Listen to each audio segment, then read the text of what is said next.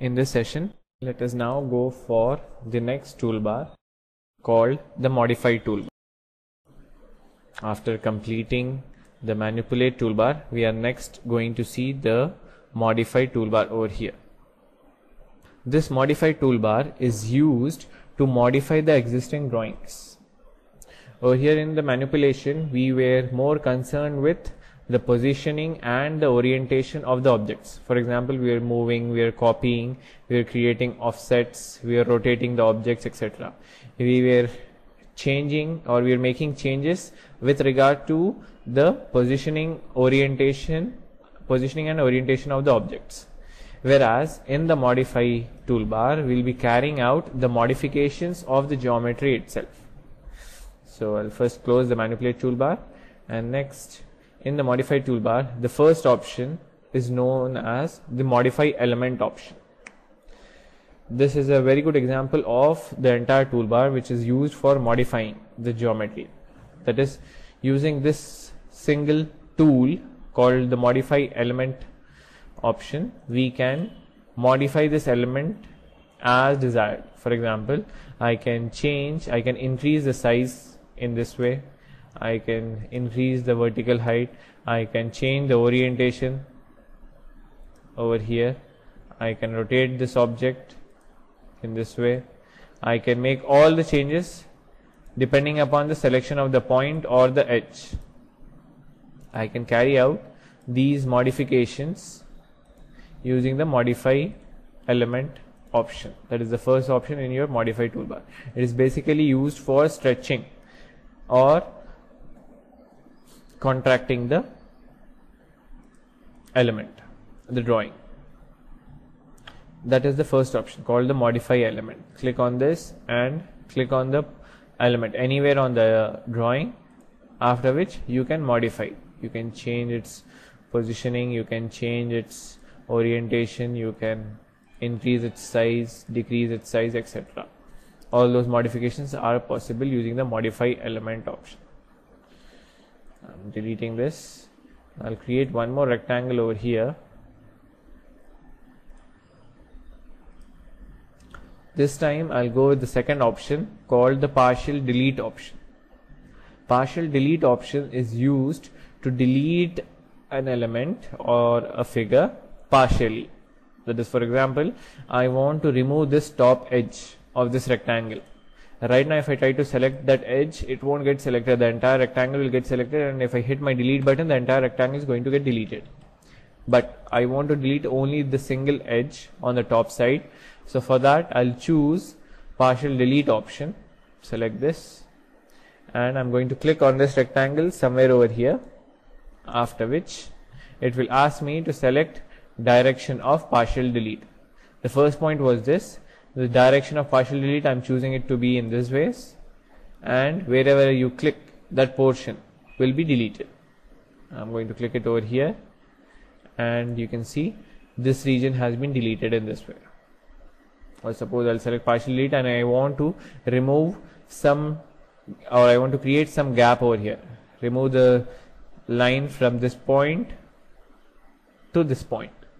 In order to do that, I'll click over here, go in this direction till this point, and you have deleted that particular line from that point to that point.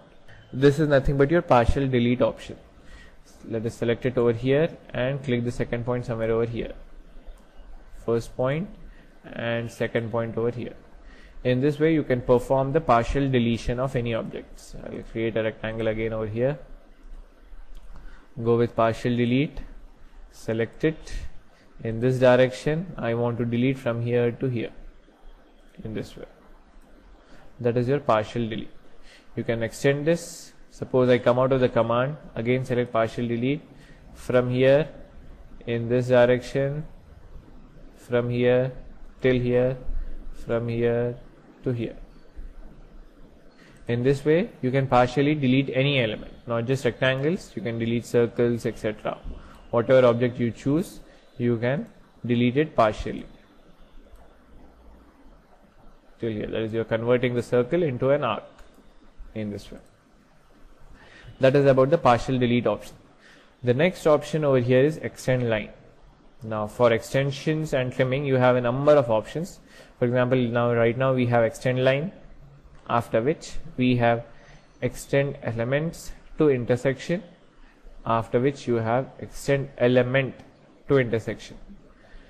This is plural, elements to intersection, and this is singular, extend element to intersection. That's the difference over here.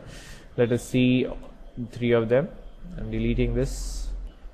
First, let me create a number of lines over here.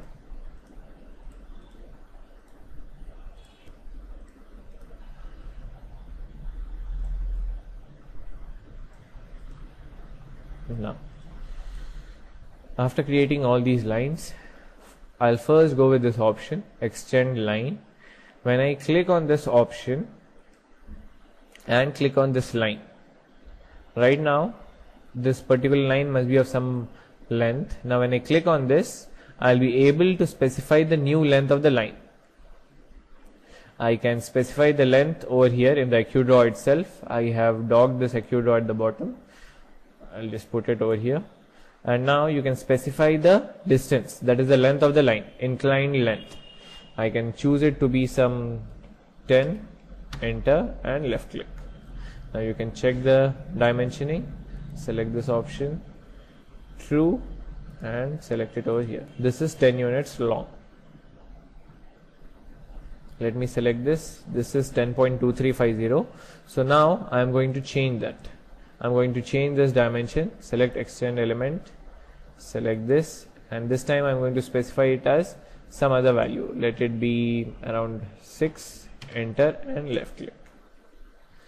Now again check it, and you can see this length of the line is 6 units. In this way, when you go with this option called extend line, you can specify a new length of the line at the prevailing or at the existing angle. It will just be modified and the length will be increased or decreased depending upon the value which you enter in the AccuDraw. That is your extend line option. Let me go with undo.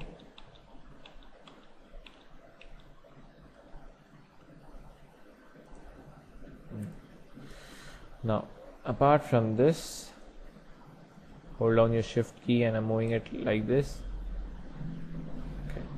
The line at the top also got deleted because of the undo. Let me create one more in this way. Okay. Now what we are going to do is, in this modify, we have, apart from extend line option, in the same way extend line can be used to click on this and extend it till this particular line. Right now I want to extend this line till this particular line, so over here I'll click like this, but when I click, this particular line may or may not coincide with that line exactly. It's very difficult to coincide it because it did not snap to the correct position. For example, let me choose this line over here, and when I'm extending it, this point or this cursor is snapping at this endpoint itself, not anywhere on this line. In order to make it snap at that particular point, over here click at the active snap mode option, and instead of the key point, click on nearest. That is, you want the cursor to snap at the points which are nearest to a particular line. Select nearest and click on this line. Automatically you will be getting the snap to the nearest point in this way. Select extend elements, select this, and again it's going to come till the key points. Over here go with nearest and click it on this line. In this way you are extending it to a particular other line.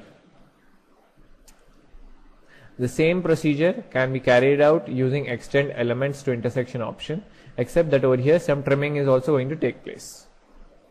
Although in all these options extend word is used, these same options can be used to trim as well, that is to increase or decrease the length of the line. I'll select this and I'll decrease the length. This would be trimming. I have been using the extend option to trim as well. Alright, so this is your extend line option. The next option, extend elements to intersection, let us see in the next session.